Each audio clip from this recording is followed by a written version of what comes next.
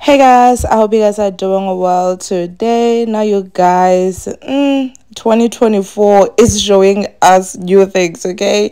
King Monada just bought a new car, you guys. It's a Ford Raptor. I hope I'm pronouncing the car correctly. If I don't, please don't correct me. It's not like I can afford it or something, okay?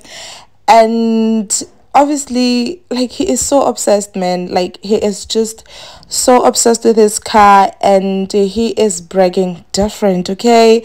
The first day the car arrived at his house, he made a video just walking around, as you can see here.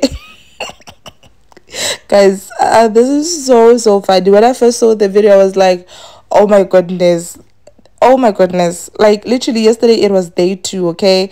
And that's when he acted like he's performing the ritual. Some people believe he was indeed performing a traditional protection ritual on his new car, but honestly I just feel like he is just making fun, man. I believe when people do these things when they perform them real rituals, they won't be taking content. So I believe he just did this for laughs. And unfortunately there are people who took it seriously. Like, people were just, as much as people were so happy for him, there were also those who were just like bashing him and saying he is bragging and it's not gonna end well for him, and the fact that he is performing ritual on the internet, it just shows that this is not going anywhere, you know. And I feel like people take everything so personal. Like, life is not that serious. Like, honestly speaking, this guy just want to make his followers laugh.